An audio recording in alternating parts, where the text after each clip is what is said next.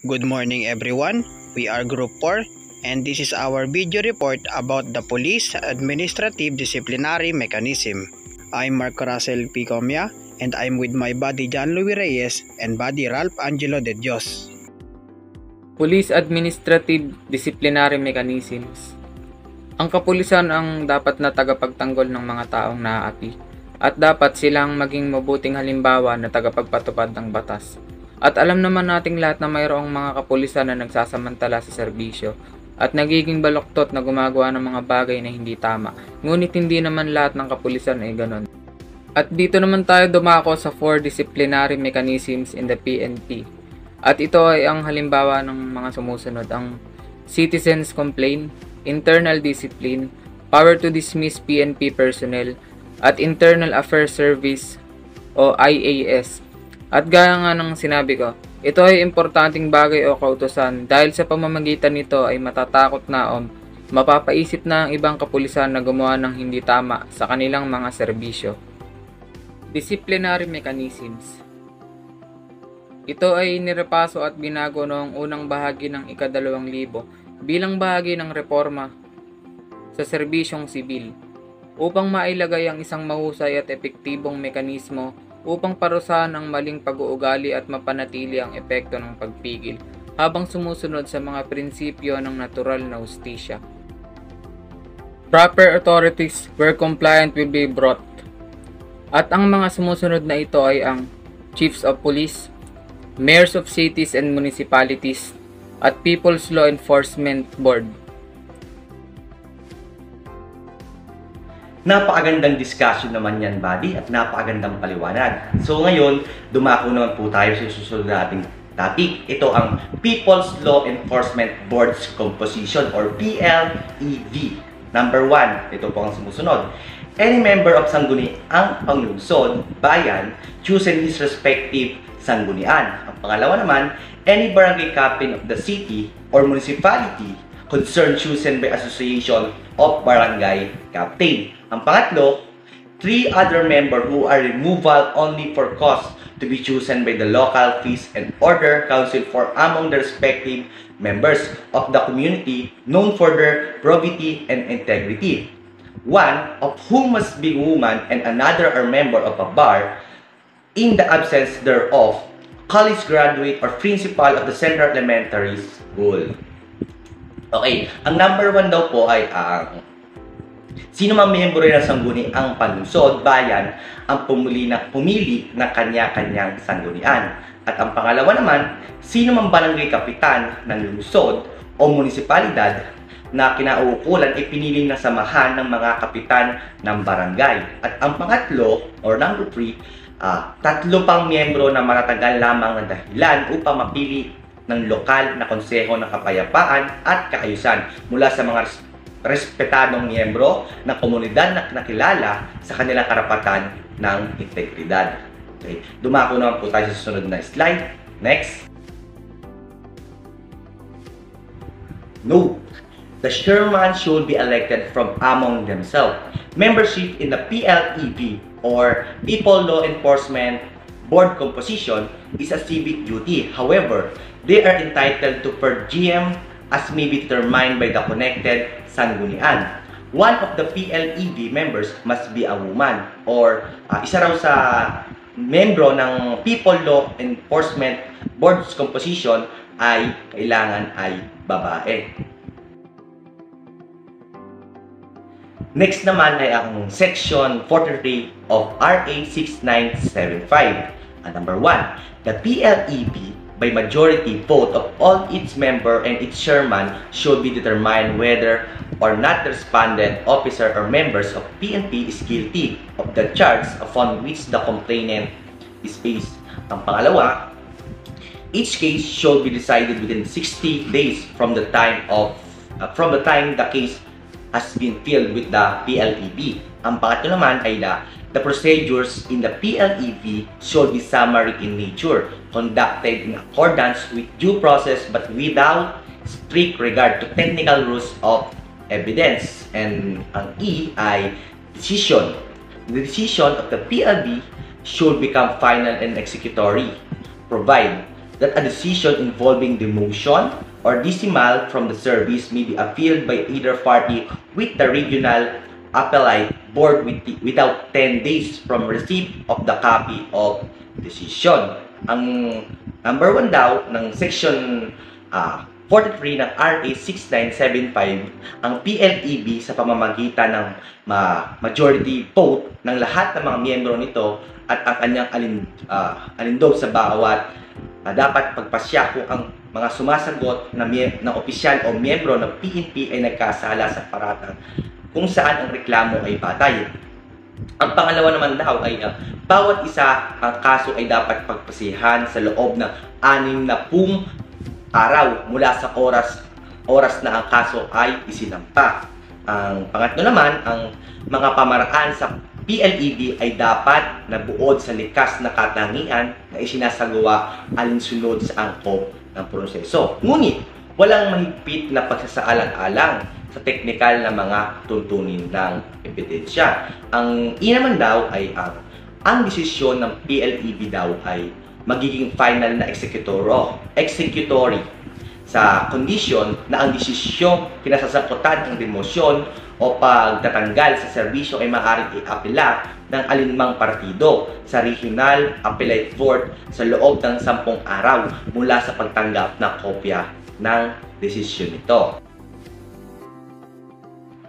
Ayon sa Section 68 of RA 8551, the chairman of the PLEB should be elected from among its members. The term of office of the members of the PLEB should be for a period of 3 years from assumption of office. Compensation. Membership in the PLEB is a civic duty. However, PLEB membership should be paid per diem and should be provided with life insurance. Coverage as may be determined by the city or municipal council from city of municipal funds. Next naman tayo, dito naman tayo sa authorities who can exercise disciplinary powers in any discipline. Number 1, internal discipline. Ano ba ang internal discipline? On dealing with minors offenses involving internal discipline found to have been committed by any regular member of their respective commands, the duty design supervisor and equivalent officers of the PNP should, after due notice and summary hearing, Chief of Police or equivalent supervisor may summarily impose the administrative punishment of admonition or reprimand, restriction to specified limits, withholding or of privilege, forfeiture of salaries, suspension, or any of the combination of the fair-going, provided that in all cases the total period shall be extended in 15 days o kalahating buwan. Okay.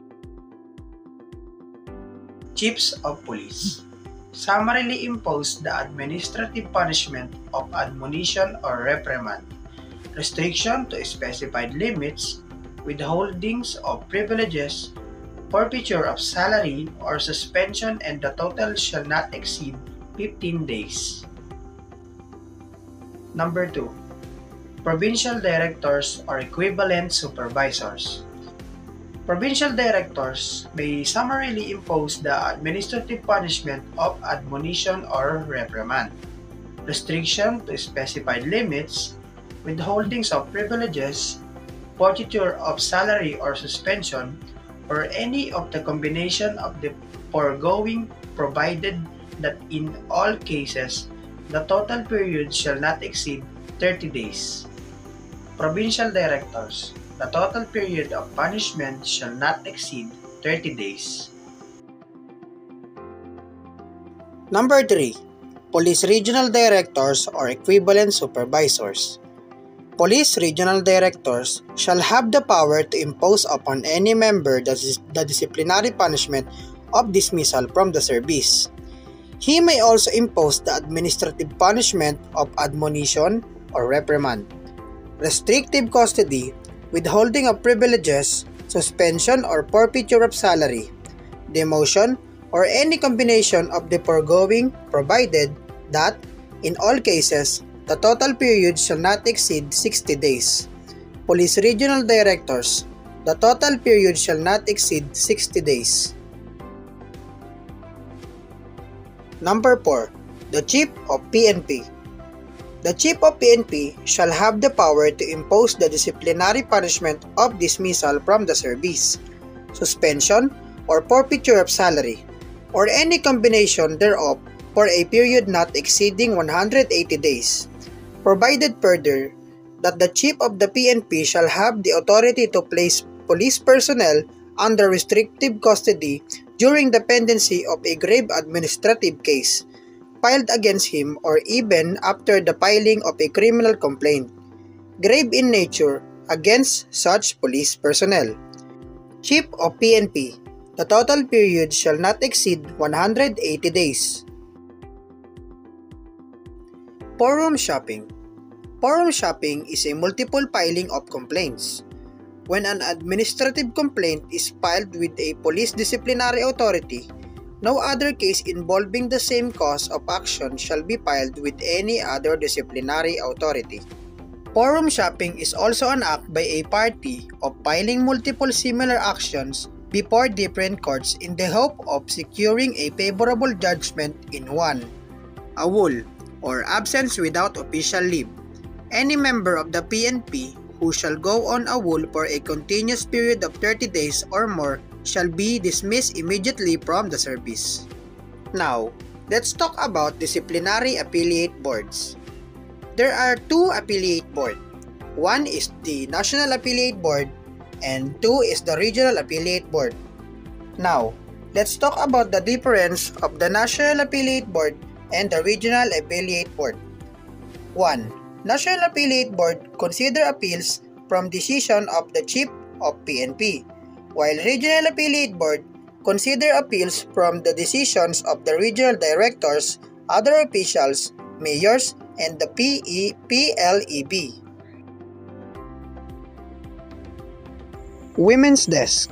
Women's Desk administer cases involving crimes against chastity, sexual harassment, abuses committed against women and children, and other similar offenses. All complaints and reports under the Women's Desk shall be written in a separate blotter book, known as the Pink Book or Pink Blotter Book. Next is participation of local executives in the administration of the PNP or Philippine National Police. A. Provincial Governor. The Provincial Governor shall choose the PNP Provincial Director from a list recommended by the PNP Regional Director. Did you know that the Provincial Governor also serves as a chairman of the Provincial Peace and Order Council and oversee the implementation of the Provincial Public Safety Plan? Last one is the City and Municipal Mayors. City and Municipal Mayors shall serve the operational supervision and control over the PNP in their respective jurisdiction, shall develop and establish an integrated area public safety plan, shall have the power to impose notice and summary hearing for minor offenses committed by the PNP in their respective jurisdiction. City and municipal mayors are also authorized to choose the chief of police from a list recommended by the provincial director. They are also authorized to recommend the transfer, reassignment, or details of PNP members outside of their area. And lastly, city and municipal mayors are also authorized to recommend the appointment of new member of the PNP to be assigned in their area. That is all about the Police Administrative Disciplinary Mechanism. We hope that you understand our video report and learn something new. Again, this is Group 4 and have a wonderful day.